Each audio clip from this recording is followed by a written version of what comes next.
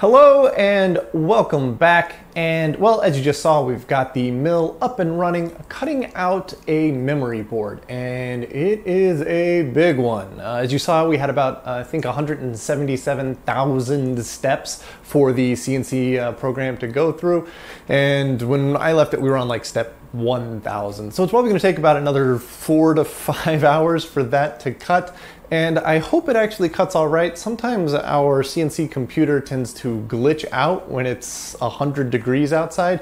And well, it's 100 degrees outside. It is very hot out there. But it all seemed to be working correctly when I left it. So hopefully it all goes smoothly over the next 4 to 5 hours.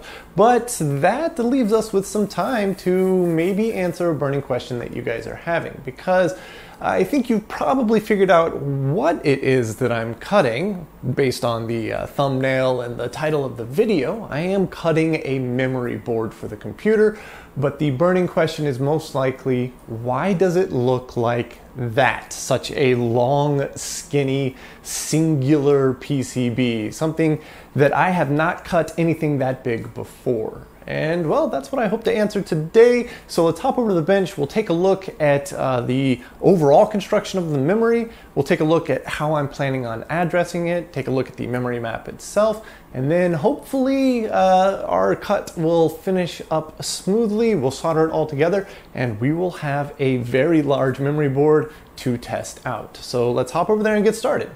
When we were developing the processor, we essentially just copied Motorola's homework with the MC14500.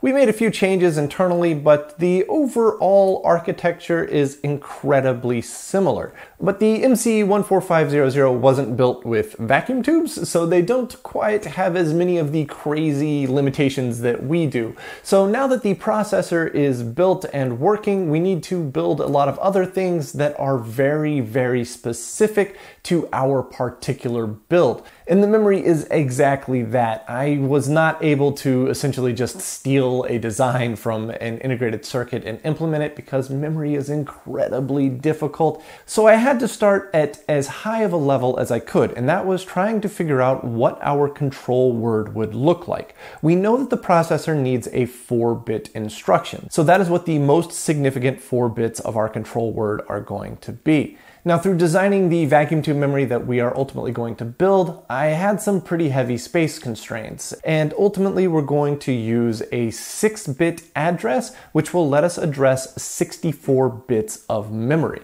That's not a lot, and it may seem weird to think of a 6-bit address as addressing just 64 bits of memory, but in an 8-bit CPU, you have an 8-bit data bus. So one memory location addresses a full byte of information. But because we only have a 1-bit data bus, one memory location only addresses 1 bit of information for us. So if we want really large memory, our control word has to become massive. So a 6-bit memory address seemed like a good starting point, but it is going to get limiting if we want to do something more complex with this processor, and I think the processor itself should be capable of doing it. So I have an extra 2 bits here in the center that are my bank bits, so we can have up to 4 different banks of 64 bits of memory, which means that with this control word we should be able to address a total of 256 bits of memory,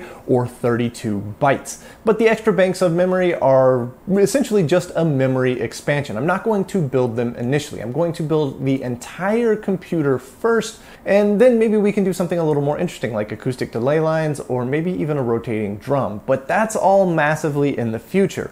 Right now we're just focusing on bank 00, which is just 64 bits of memory, and I'm not actually going to use all 64 bits of it. So let's take a look at the memory map here, and this is actually laid out exactly like I'm planning on physically laying out the circuit boards themselves. And because I'm doing things in 6 bits, I'm actually using octal here. And octal can sometimes be a little frustrating to read. But I also have the binary written underneath the octal, so it hopefully is a little easier to read. But essentially we're going to have an X line and a Y line, and that X and Y selection is going to select the specific bit that we're working for.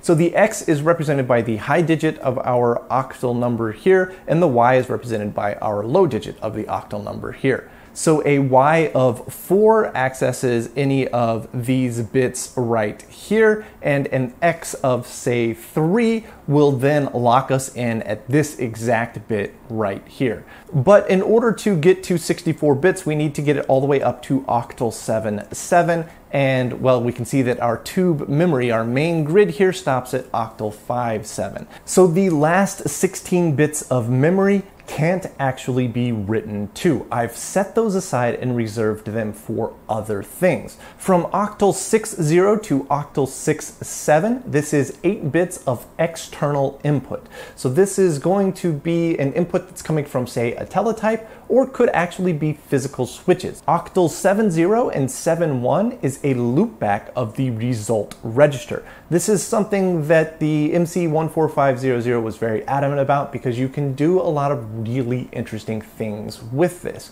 Now, octal 7.2 and 7.3 are tied high all the time, and so if I need to force a 1 onto the data bus, I can just set the address to 7.2 or 7.3, and there I go. I have my high bit on the data bus. Octal 7.4 through 7.7 are primarily going to be used for input-output control. Now, I haven't exactly decided what I want to control with these, but that's something that we'll tackle when we get to the input-output board. So we have an idea of how we're going to lay out the memory, but now we have to start figuring out how to actualize that.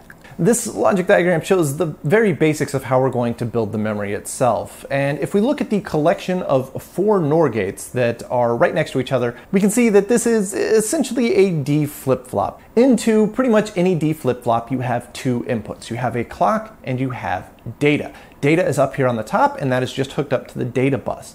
The clock is this 3-input OR gate down here, and it is all active low. And the bottom 2 inputs are our X select and our Y select. The third signal is the inverse of the right signal. Now, the right signal is only high when the clock is high and we're executing an STO or an STOC operation. So it can double as the primary clock input here. And then on the output side, we're reading off of the final NOR gate of our D flip-flop, and this goes into a large 4-input NOR gate. The top input is actually the regular right signal, the non-inverted right signal, and the bottom 2 inputs are our X select and our Y select. And just like the 3-input OR gate at the front, this is all active low. And that is why in the previous episode, when we took a look at this little guy right here, which was our 1-bit test piece of vacuum tube memory,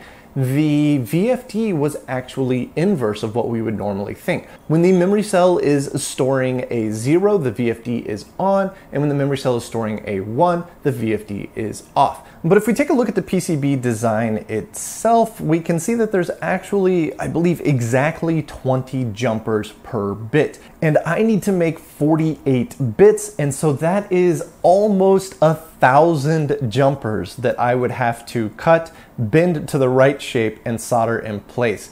And it's not impossible, but it would certainly push my sanity to the limits. But thankfully in the Discord, I shared my designs, and a very special person, Figulus, came to my rescue. He went through an insane amount of work to cut down on the number of jumpers, and I believe it's down to just 4 per bit now. There's a ton of very beautiful design elements in here that I just absolutely love, like this very long curve here that snakes through a spot that would be kind of difficult to do with smaller curves. And then there's a lot of great symmetry with 180-degree curves that follow each other here and over here. It's just a beautiful design, and I could not thank Figulus enough for it. It's absolutely amazing. So now that we have an idea of how to build each individual individual bit, it's time to think about, well, how to build all 48 bits plus the extra control that we have on the bottom. And I have a pretty specific size restraint. I want the memory to have the same overall footprint as the processor. And this is the processor as it sits right now. And it is roughly 1 meter tall and 0.7 meters wide. And so if we take a look at the design that I have for the memory now, you can see it's incredibly dense. There's a lot of stuff going on here, but the bulk of what we're concerned about and, well, what we're cutting on the mill today is right here in the center. This massive collection of boards that all look identical. Each one of these boards has 4 bits of memory on it, and they are incredibly wide. They're about 500 millimeters wide. So with each one of these boards containing 4 bits, there has to be 12 boards that are completely identical. So that's our game plan for the memory. It seems a little restrictive at first, but we've set up the control word in such a way that we can expand it out in the future with memory expansions that potentially use different types. But for now, the big hurdle that we have to clear is cutting all 12 of these 4-bit memory boards. And the one on the mill should be hopefully maybe 2/3 of the way done. So let's hop out there and take a look.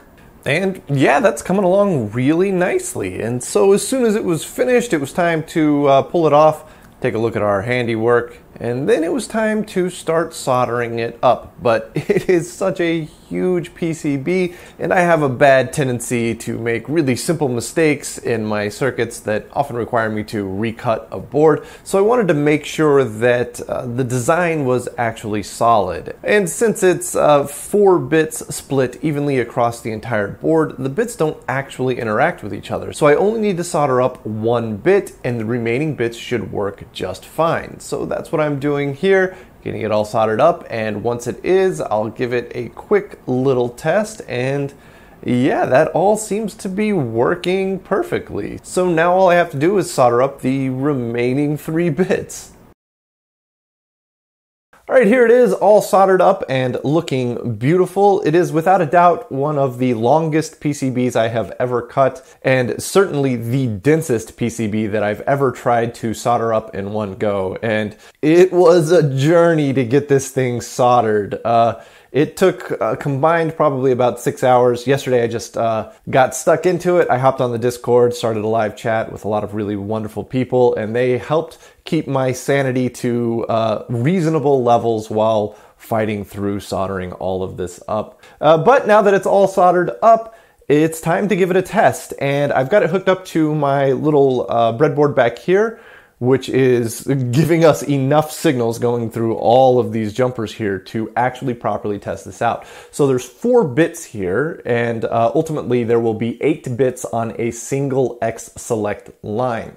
And then each of those 8 bits will have an individual Y select line. But because we only have 4 bits, the Y select lines, there's only 4 of them. So I have a bunch of little switches over here that let me select the exact position that I want to select. The little tube here is to supply an inverted right signal coming from the button. So right now we can see that all 4 of our VFDs are off, which means that each of the 4 bits is storing a 1. So on our 4-bit block here, we have 1, 1, 1, 1. So let's see if we can get this 3rd bit to change to a 0. So I'll just select it with my little toggle switch up here, and then I'll hit the right signal, and yeah, there we go, the VFD came on. So now we have 1, 1, 0, 1.